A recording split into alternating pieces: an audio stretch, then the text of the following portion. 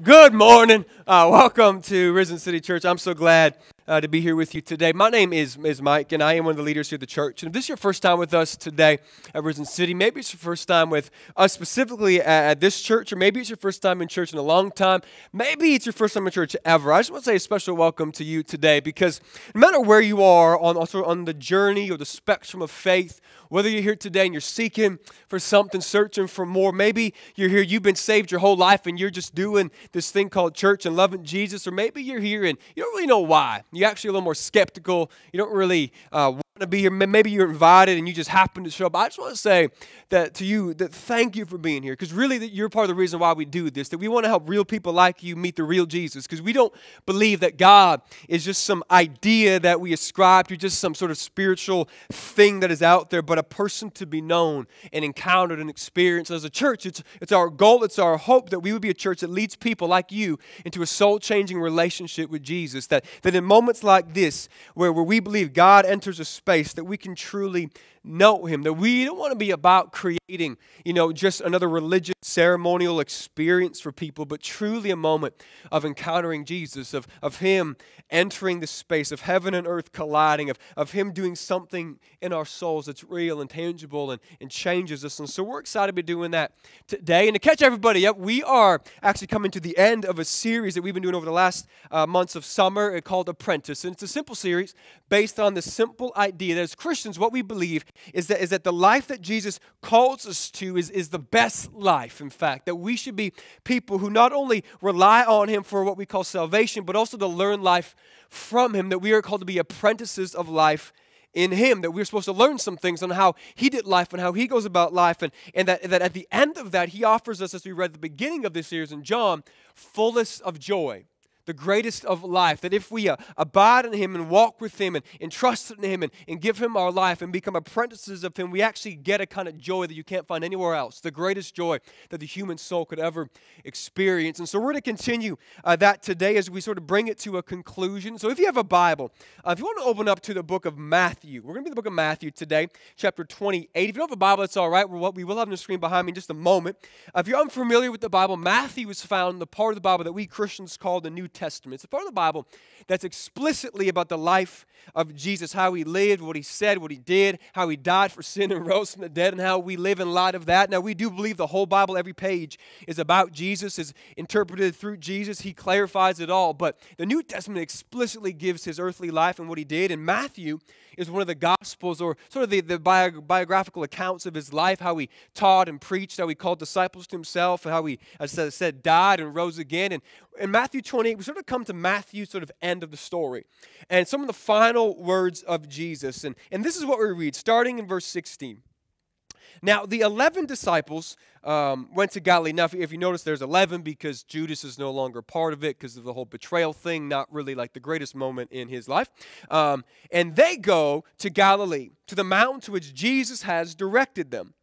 And when they saw Him, they worshiped Him. They recognized that Jesus isn't just some guru, just some man, just some spiritual guy, but He is to be worshiped as God. They recognize the divinity of Jesus and they worship. But then it says this, but some doubted. And I just want to say this quickly today, that even amongst them, seeing the risen Jesus, there was still this kind of doubt in their heart. It's okay to have some questions in the journey of faith.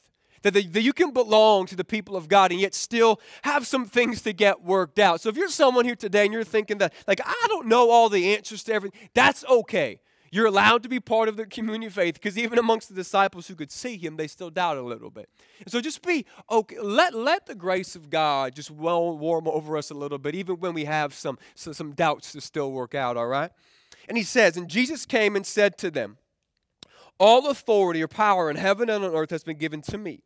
Go, therefore, and make disciples or apprentices of all nations, baptizing them in the name of the Father and of the Son and of the Holy Spirit, teaching them to observe all that I have commanded you. And behold, I am with you always to the end of the age. Let's pray again. Jesus, we do thank You for Your word today. I thank You for this opportunity to stand on the stage and share, God, Your word to this church. And I just want to take a moment, God, and just again, pause and just submit this moment to you, God. This is your word. This is your sermon, God. I thank you for the gifts you've given to me to be in this space, but I just want to give them back to you and allow you to just pour down into our church anything that you want. We want to be a church that receives from you only, God, what you want for us. And so we just say, God, there's anything in me right now that is not of you. God, any words I thought were clever or were good for us, but actually aren't from your heart, that you would silence them in my mind, that they would not pass my lips, God, that we would today simply only hear your heart for this church. I thank you for that, God, and we pray that you will just move in the next few moments, God, through your word. We thank you, we praise you, we lift you up. In your name we pray. Amen. Amen. Now, it's no secret if you're part of our church that I, more than other sports, appreciate the game, the beautiful game of basketball, right? And I understand that not everybody in the room likes it the same amount that I do, or can appreciate it to the same extent that I do. And again, that is okay. We do have prayer ministry after. We would love to pray for that brokenness evidence in your life, because if you're going to love Jesus, you got to love basketball. That's part of the Bible. It's in there, Mike chapter 1. And here's the thing, right? The reason that's not true, just in case you don't know, just a joke. There's no book of Mike. That would be pretty, anyways, never mind. The reason why I love a game like that is because there's actually something beautiful in the game of basketball that I will admit, you can find in a few other sports. Maybe hockey, I'll give that one. It could potentially work in this example. But actually, it's interesting. I found it also to be true of dance. When my young girl, she's 3 and loves to dance, and when she watches ballets on YouTube or something like that, I can actually see this dynamic happening there. It's this cool dynamic of a bunch of different people, right?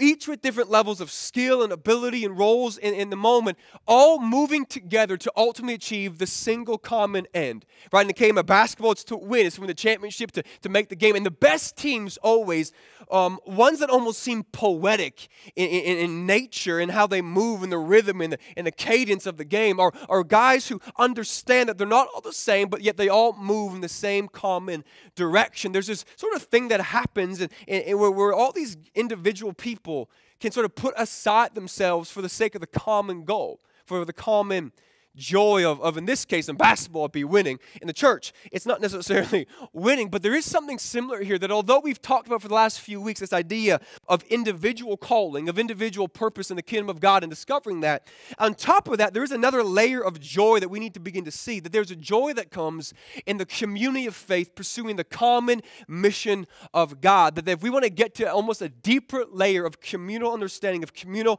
relations, and also collective joy, we got to see that together we are called actually to the same end. That no matter who you are, we have a common calling to pursue together. And so, over the last 9 weeks, we have been tracking through this series over the summer. It's hard to believe, can we be real, that the summer is over, right? It's like August 26th today, September 1st is this week, which is just ridiculous. But we've gone over this series, and I would say that we've tried to set up some pretty foundational things for our church, that we want to be known by some of the stuff that we have seriously talked about, that as individuals and as a collective body together, right, we want to be a church that allows the apprentice heart to fully flourish. That we want to be a church of the best apprentices we can truly be, that we are people that in our life are creating space for genuine encounter with Jesus through what we call the disciplines, that we sort of set ourselves up in places in worship like this, in our private prayer and study and prayer meetings together, that we would just meet Jesus, have Him begin to change us and shape us and form us around the character of Christ, the fruits of the Spirit, love and joy and peace and patience and kindness and goodness and gentleness and faithfulness and self-control active in our life, and that from that place we would go and find our spot in the kingdom of heaven, the calling that we might have, the place of redemption that God wants to work in us, that we recognize that God actually wants you today to be involved in His work of redemption. You have a unique contribution to that space. But as I said, it doesn't really matter who you are, or what gifts you may or may not have, or what place you might think that you find yourself in. If you are someone who claims to be an apprentice of Jesus, then all of us together have a singular common call that if we can move together on, like I said, I believe there'll be a greater kind of joy for us. See, in what we read today in the book of Matthew, it's a pretty like foundational verse. Like if you're someone who grew up in church, you've probably heard this verse many times over. Now, if you're someone who maybe is newer to faith, or you're not even a Christian, you don't know much about the Bible, then it's as obscure as any other passage I could have opened up to. But for Christians, it's pretty bedrock. It's one of those verses that sort of found us and ground us in many ways. And just to catch everybody up, in the light of the story, Jesus, he has been living on earth for about 33 years, 30 of those years in sort of relative obscurity, working as potentially a carpenter. Some have even argued for a stonemason, depending on your geographical understanding of where he lived. And it doesn't really matter, but he's working out there. And then for the last 3 years of his life, he does what we call his ministry. He gets baptized by John, and goes in the desert, wrestles with the devil, wins the temptation, and starts preaching and teaching on the kingdom of God, inviting people to understand that God is moving right now. That he does some pretty crazy miracles, walks on water, raises the dead, multiplies bread, calls a bunch of disciples to follow him. And all these things in and of themselves are pretty spectacular. But then the greatest thing happens, right? What we as Christians call salvation, because he goes and dies on a cross at the hands of unjust rulers. He was rejected and murdered, abandoned by his closest friends, hung between heaven and earth. That's the great sacrifice for your and my sin, to make a way possible for you and I to come and know God again, to have our guilt taken, our shame gone, because it all gets put on him, and he gives us his righteousness. The great exchange of my worst for his best happens. And then after that, 3 days later, he's been laid in the grave, walks up out of a tomb, right? Because sin caused death, but if sin was defeated on the cross, so was death. And so for us who trust in him now, death is no longer a fear of ours. It's no longer an enemy of ours. It has been defeated in him. And all this stuff is pretty spectacular. And then we come to Matthew, because we see that Jesus has done his work. He's accomplished the mission for which he was sent. And he calls his disciples together after about 40 days of being resurrected and meeting with them in different ways, and cooking some fish and making some bread and having breakfast and hanging out and teaching them. And he brings them all to this point. And what we begin to see here in our scriptures is actually sort of like some of the last words of Jesus to his people. He's got his guys together, and he says, this is sort of the last thing I need you to go and do. This is the last command. We call as Christians the Great Commission, the great task to go and accomplish. And it's interesting because as I said, most Christians know about this verse. Most, in fact, in this room probably could quote it almost verbatim, but yet would say at the same time, it's one of the hardest things to actually go and live out. And I want to posit to us today that if we consider all that we've said over the last 9 weeks as a church, if we sort of put it all together, we will begin to see that this is not as daunting as we often make it out to be. And the fear that we have of pursuing this actually can be reduced as we begin to understand that there is a collective call, that he speaks to us as individuals, but also as part of a unit, of a body, of a church, that this is what we are to be about together.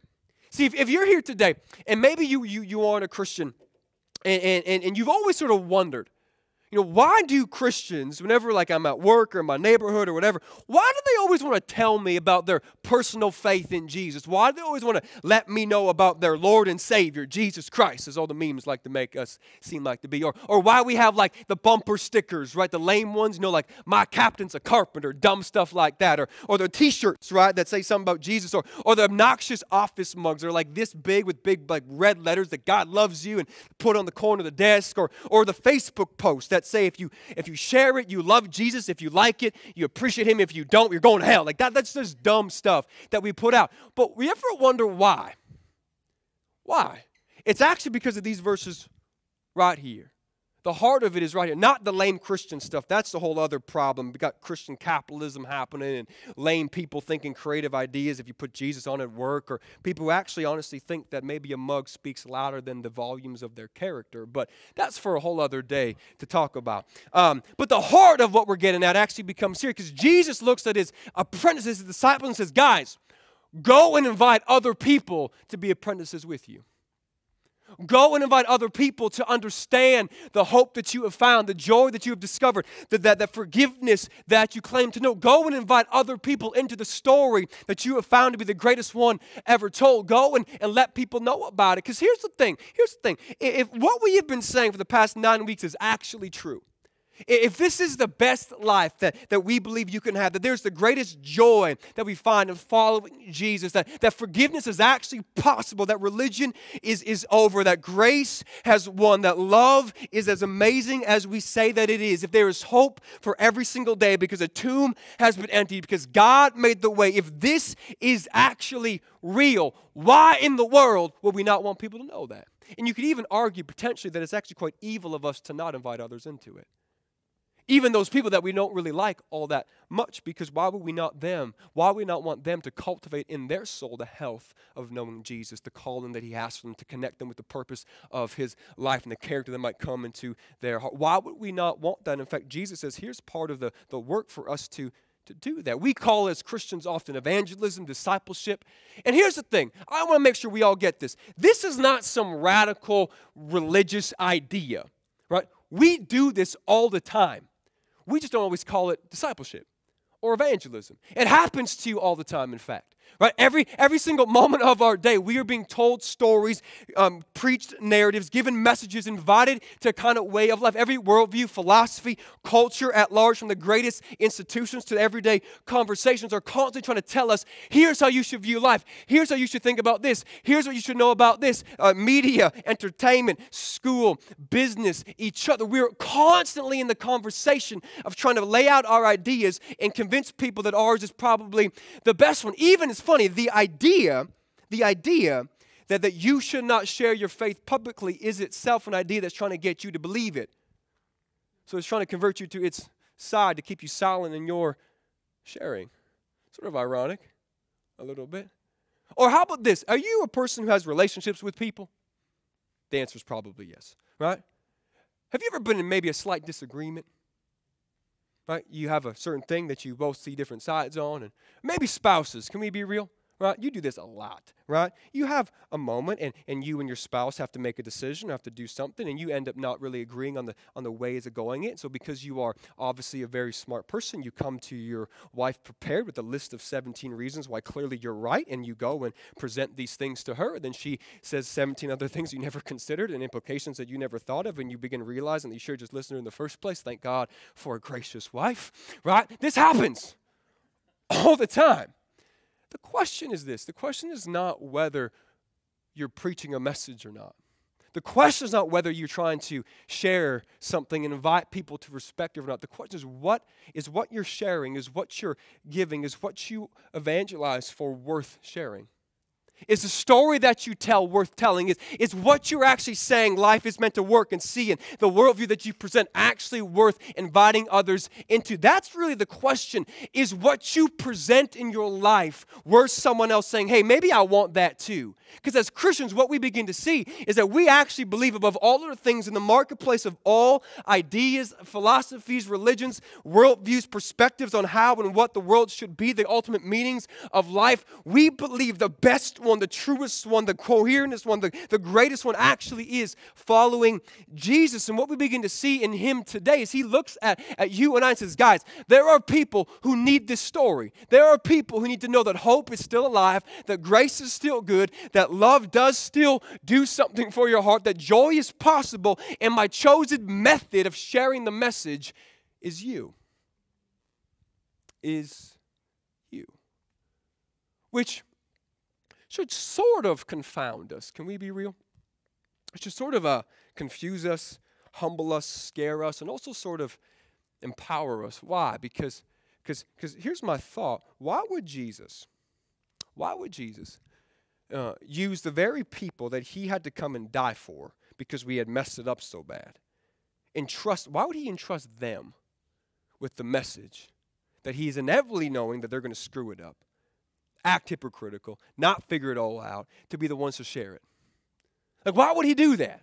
And it's really beautiful because actually it's the message itself, right? It's the grace of God that we believe that we've been given a place we could not earn, been given a love we could not deserve. We've been welcomed into a family that we could not work for, that we have been given a grace that when I was a sinner, I was saved. When I was broken, he has healed me. When I was wounded, he mended me, that I haven't figured it all out. I still am a hypocrite at times, but yet I can point you to the place where my hypocrisy gets healed, where my wounds get mended, and where my sins got forgiven. Like, I haven't figured it all out. out yet, but I can point you to the place where I can begin that discovery. See, what we begin to see is that Jesus actually enlists the very people that make the message of his grace most prominent because there's messes in their life that he's been fixing. And this should sort of work us up a little bit because, like, why? Well, why in the world would God want to use someone like, because at the end of the day, if he's God, right, then that means at his disposal, he's got angels, right? We've seen it happen in the Bible. He'll go and translate a message to people through the angels. So if he wanted, right, a perfect sort of verbatim translation from his heart to people, he could have just sent angels to everybody, right? But yet he doesn't. Yet he waits and says, hey, guys, I actually would like you to be involved in this. I would like you to have a role to play in my redemption. Oh, the very sin that you got freed of, someone else needs to know that it's possible. Oh, you know, the things that you struggle with, actually someone else needs to know that there's freedom from that.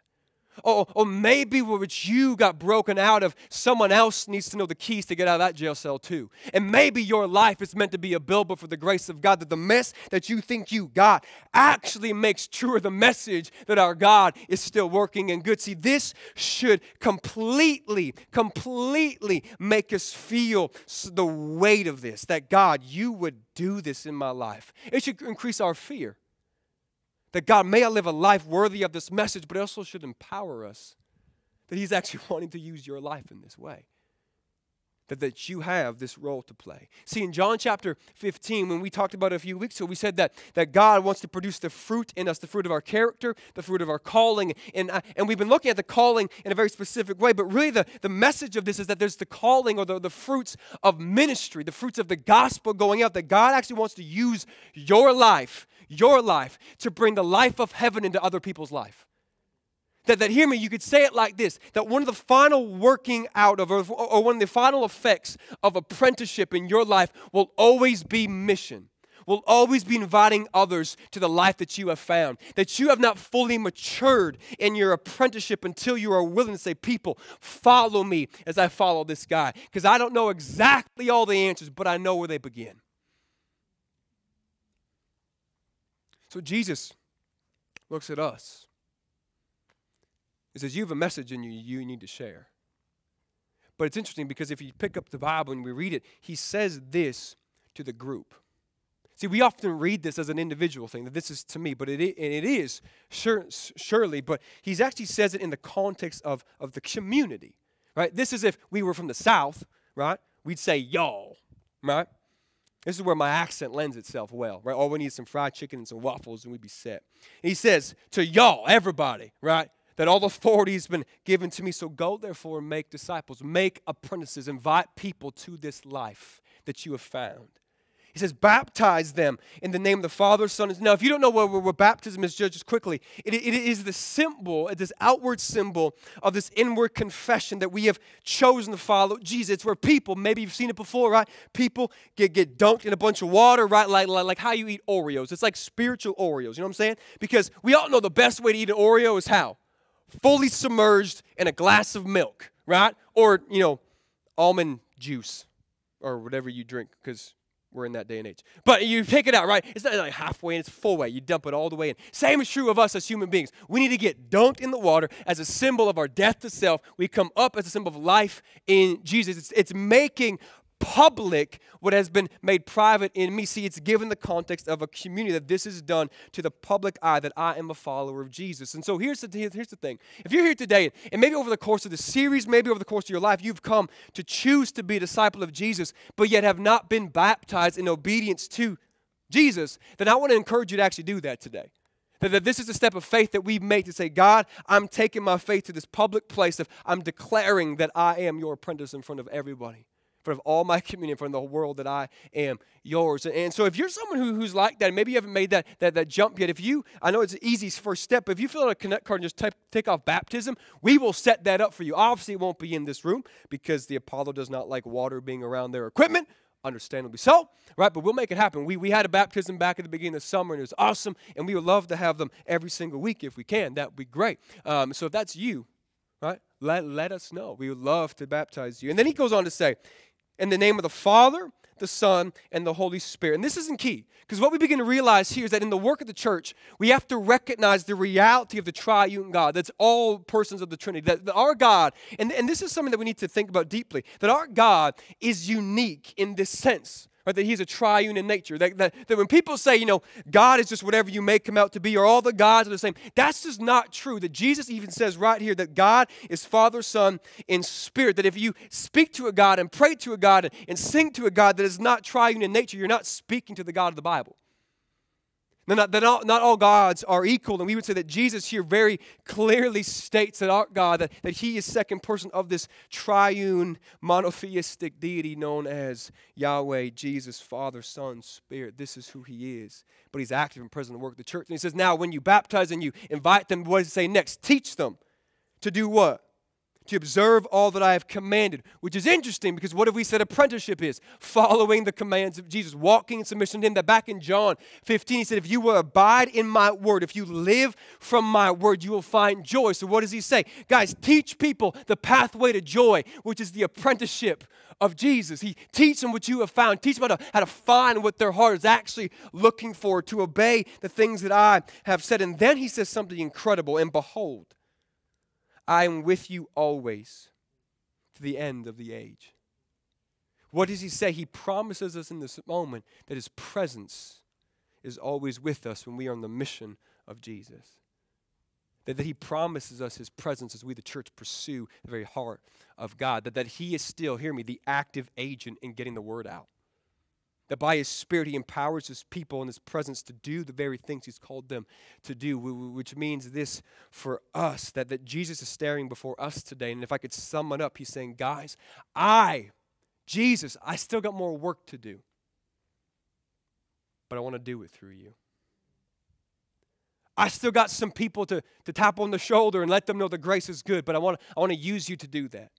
Because there are people who still need to know this moment that hope is real. But I want them to hear that from your lips. That there's people who need to know that forgiveness is still as good today as it's ever been. That there's no sin too great that I can't forgive. There's no past too ominous that I can't redeem. There's nothing too deep, too dark, too dirty that I can't make whole and clean and nice and new and good. There's no truth there's no lie that I can't speak truth into. There's no one too captive that I can't free. But I want them to hear that through your life. I want to use you in this. That you're part of this plan. And so at some level, this should hopefully stir us as individuals, but this is where we need to begin to consider as a community the calling in this. That this is not just to us as individual people, but to us, the people of God. That as a church, this is our calling. And this is why we really need to begin to see over the last sort of 9 weeks how this all begins to fit together. Because this has all been leading ultimately to this moment. That this has been purposeful. That if you call Risen City Church your home, I would actually encourage you to go back and listen to every single sermon to see what God has been building and moving us forward, because it's really coming to this place where we believe that we want to be this kind of church, a church that's in full submission to the mission of God, to the will of the Father, and our assignment in this moment as we live out in the everyday common faithfulness of our disciplines as a community, to be in places of genuine encounter with God in our prayer and our study and our connect groups and our worship times and our prayer meetings and all these different things that begin to put us in very places where God can meet us and transform us and grow in us what? The character of Christ. That we would be a church that then goes and gets defined by the love that permeates us, the joy that exudes from us, the peace that surrounds us, the kindness and patience and goodness and gentleness and faithfulness and self-control that shapes every part of who we are, not just as individuals, but as a collective body, that we become the witness to the very character of Jesus that upholds us as we go and then do church in the gifts of the Spirit, which we said are the only ongoing place of power from heaven to be effective in His ministry, that we would see the love gifts happening that display practically the love of God, the word gifts teaching and clarifying the heart of God, the power gifts showing the reality of God in all spaces. In the course of our faithfulness, in the moments of encounter, we see the reality of Jesus being shown. And why is this so important? Because hear me, when you look at the life of Jesus, this is exactly how He lived. Right? Because He was sustained in the disciplines. study and prayer and fasting and serving. He did these things himself, but then how did he move in his ministry? He moved in the word gifts.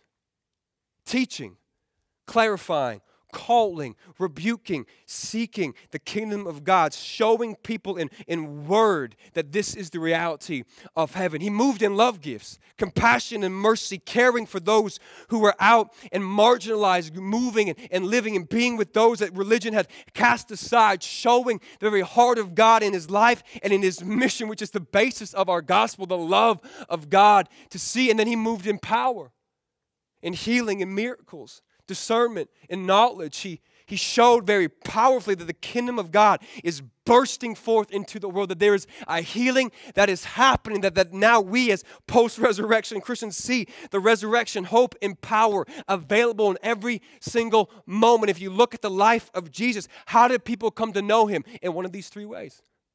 They became to encounter him and understand him and know him in each of these veins, in his love and compassion for some, and his clarifying word and calling in others, and the power of freedom of healing and casting out demons in other people. And here's the thing. Here's the crazy thing. The same is true today. This is still how people encounter Jesus. And we live in this weird culture today that sort of is confused, I'd say at best. At one level, right, we're post-truth and post-fact and post-Christendom, but yet we want answers for everything. Right? We want to be defined by love, but don't really know how to give it out equally or to actually know how to live it out in the everyday minutia of justice. We want to live for something greater than ourselves, but don't really know what that is. And so every single week there's a new thing to get on board of. And we want to have deep spiritual encounters, and we're hungry for something spiritual, yet we want to reject the ancient traditions and the institutions of the church because we don't really trust them because of whatever reasons of hypocrisy. We want to be deep in our minds and our love, but yet we seem to be confused on who we are, and we don't really know where to go. And yet it's funny, because I think this is powerful, that God equips the church to answer every single deep hunger of culture. Did you see this? Because here's the thing.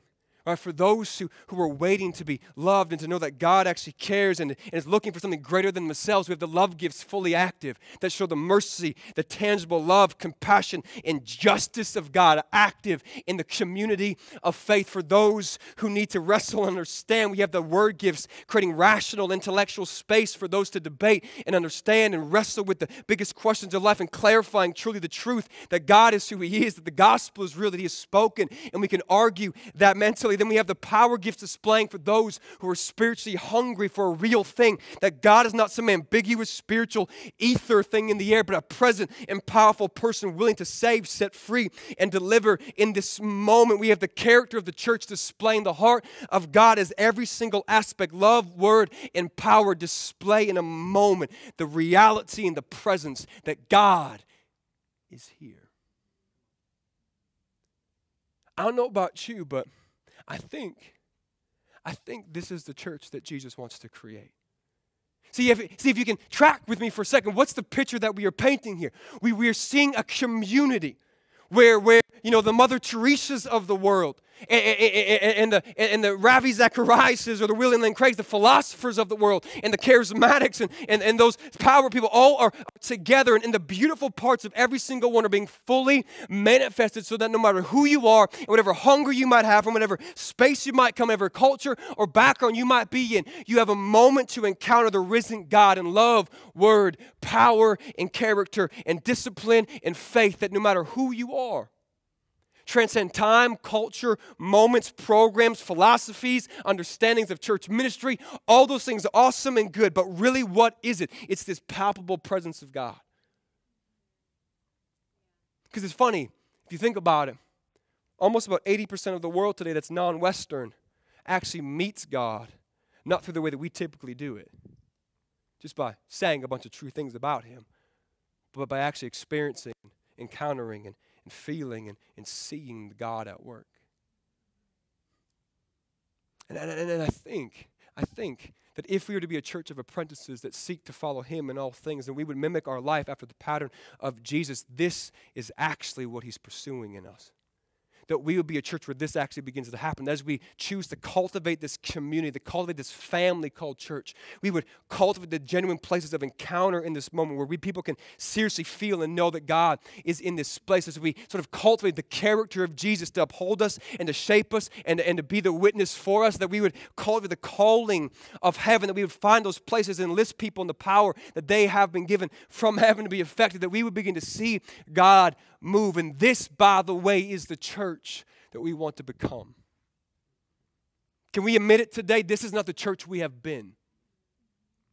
The reason why we spent 9 weeks going over this summer is as we move into the next phase of our church, this is what we want to move into. A place where this is the reality in all things. That we are sort of hitting reset on Risen City and saying, no, what we've been doing is awesome. It's got us to where we need to be. But from now on, this is actually who we are. This place of doing this. God, would you send all these things to make them real here? As scary as that might be, as unheard of as it might sound, that this is actually what we want. And hear me today, what this means for you individually is actually quite powerful. Because I think if you can connect to what I'm saying today, then what you begin to hear is this, that the pressure Christians often put on themselves, that cripple them in the fear of not going out and doing the Great Commission, get alleviated knowing that actually the calling for you to do that is part of the communal calling of everyone, that we all have a role to play in this mission going out. That maybe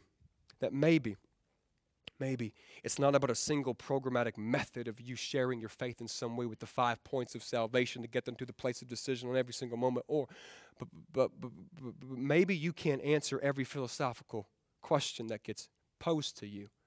But somehow you find yourself often in conversations where people feel that they can just trust you and they can open up to you, that they feel heard and cared for by you, and you just always are just in these spaces where people are saying that to you, and so you take the opportunity to say, well, here's what Jesus has done. Or maybe you're someone who finds yourself always in these rigorous intellectual debates about philosophy and the greatest questions of life, and you just always are there in the space trying to speak to the clarifications of intellectual rigor, and you find yourself in that space. Or maybe you're someone who always just feels compelled to actually pray for that person at work, just always is coming up. Or maybe God's even used your life to speak specifically into someone else's, and then maybe, hear me today, then maybe that's actually how God wants to use you in the mission of the church.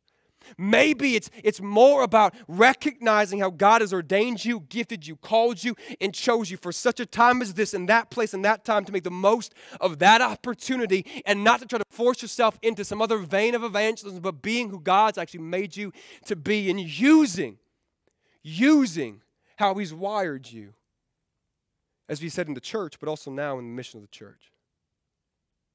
That maybe it's less about fitting a mold and more about being bold in every moment we've been given and the gifts we have to speak well the grace of Jesus. Because here's the thing. It doesn't matter what gifts you may or may not have. It doesn't excuse our need as Christians generally to love well and serve well, to be generous and hospitable. It doesn't mean that we can't speak boldly the truth. Because hear me today, love without the word given is actually directionless. And the word given without love, though, right, is usually unheard and cold. But power done without both of them is dangerous and ambiguous. So we need all these things together. That all of us actually have a role to play in the Great Commission going out. That if we don't have each other, we aren't as healthy. We aren't as effective. We will not be as good. And when you say to someone, hey, I might not be able to answer that question, but I know Joe over there, he's really good at that. Let's go talk to him. Now what do we have? We have a team that works for a common goal, knowing their role and finding deeper joy in it. But you have been called to this. If you are an apprentice of Jesus, right, that final working out of that is that you invite others to be one as well. That mission always comes at the end of our maturity. You know what, as a church, this is so important. This is so important. Why? Because I actually truly think, as I mentioned, that this is the church that God wants to create. How do I know that? Well, there's a very famous passage in the book of Acts, chapter 2, that describes the earliest church, when Jesus first started it. And I want to read it for us, and I want to just see how this actually works out. Because if just a quick reading, what you begin to see is exactly what we've been talking about. And that maybe Jesus wants to get us back to this place of knowing that in this moment, there is still the possibility of what we found here today. And it says in verse 42, and they, being the community, devoted themselves to the apostles' teaching, to the fellowship or gathering together, to the breaking of bread or communion, to the prayers. That in verse 42, here's what we see, the word gifts going out. Clarifying the truth of the kingdom of God, teaching what is of Jesus, showing what is the pattern of faith, leading in a community and into the heart of God. We see the word gifts fully active. Verse 43, and awe and wonder came upon every single soul, and many wonders and signs were being done through the apostles. Well, what do we see? We see power gifts happening.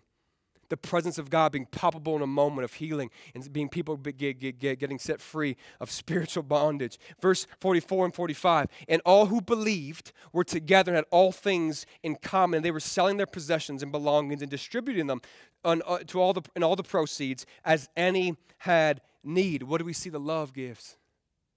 Generosity and charity, mercy and compassion being part of this community. And then in verse 46, it says this, and day by day, in ritualistic pattern and going over the discipline of their faith, attending the temple, going to worship together, breaking of bread and doing communion, eating in their homes together. They received their food with gladness and generous hearts, with praising God and praying and saving and having favor with all the people. What we begin to see is now a common faithfulness in the practices of discipleship, meeting together, eating together, praising together, singing together, being together. And then look what happens, the final thing, verse 47, and the Lord added to their number day by day those who are being saved.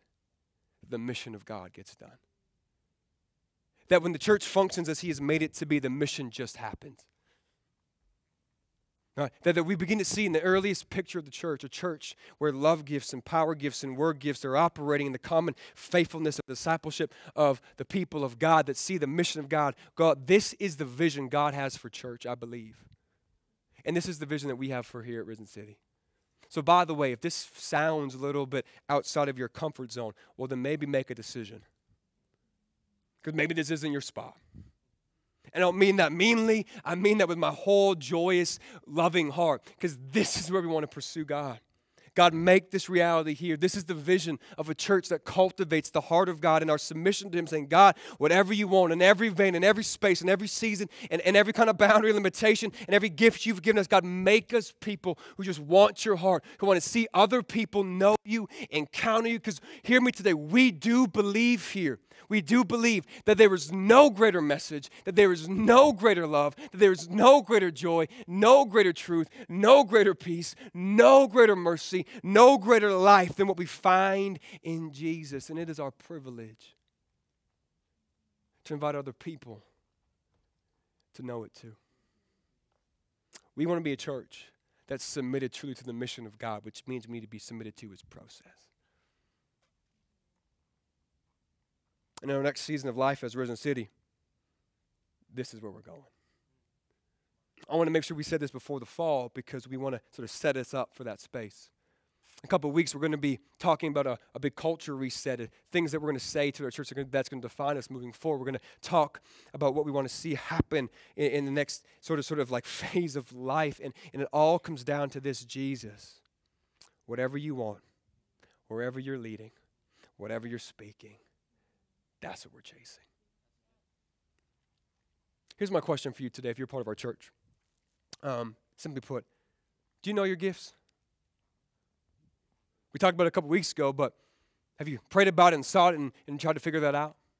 Do you know your calling? Do you know your purpose? Do you know your place, your natural giftings and capacities, how they work together to form a spot? Have you sought the will of God for these things? Or are you someone who does the disciplines in your personal life, that you seek to encounter Him in the moments of prayer and fasting, discipleship, and allow Him to grow the character of Christ in us? Because hear me today, we will never grow if we don't grow.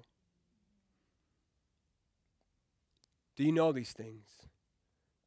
Do you hear the call of God because He's speaking to your heart? Ben, you guys can come up. We want to end here because I want to say this today as we conclude. If you're here today and you don't know Jesus, or maybe you're here today and over the last sort of few weeks of church, you've been someone who maybe has been tracking along, but But maybe even today, you haven't fully made the decision to say, I'm an apprentice of Jesus. I want today to be a day of invitation for you. That you would truly be someone who says, no, maybe this is the time that I step into the space where I'm going to follow him 2 feet in, jump all into this space, an all-in kind of faith. Because we do believe that on the other side of that, you will find joy like you've never known before. Peace like you cannot describe. There's a love that overwhelms us, a grace that always sustains us, but it only comes after our submission to him. He's calling and inviting. The question today is, will you come? If you're here today and maybe you're one of those people that hasn't got baptized yet, it might seem such a simple thing, but it is a huge step of our obedience and faith that we would be people say, Jesus, we will do what you say. And you haven't been baptized yet. I'm going to call you today to be baptized, to take that step of faith and to let us know so we can get that thing happening. Or maybe you're here today and you walked in the room and you have no context for faith. You aren't a Christian in any way. You wouldn't consider yourself a follower of Jesus. I want you to know something today, that Jesus stands here before you in his word and says, I want you to follow me today. That I have life and joy for you in a way that you've never known before. But it comes on the other side of your faith in him. That gospel, that message that we talked about all throughout this whole morning, that he died on a cross 2,000 years ago to make a way for us to be reconciled back to the Father, that is what he did, that we can be guilt-free and shame-free and sin-free by the forgiveness of God. Not because I'm a good person, not because I'm religious and I came to church, not because I earn it or make God happy, but simply because Jesus did all the work for me. This is why Jesus is so awesome. Because every other religion, every other philosophy says if you do enough, God will approve of you. Jesus says, I did it already, so God loves you more. The question is simple. Will we trust him with everything? Not saying it's easy, but it's simple. Give him your past, give him your present, give him the keys to your future, and let him guide you, walk with you, and lead you to the place of greatest hope and joy in life. For us as Christians, this isn't about getting to heaven one day, but bringing heaven down right now into my heart, into the world around me, that only comes by faith in the life, death, and resurrection of Jesus. I want to pray for us. Would you stand with me today before we sing?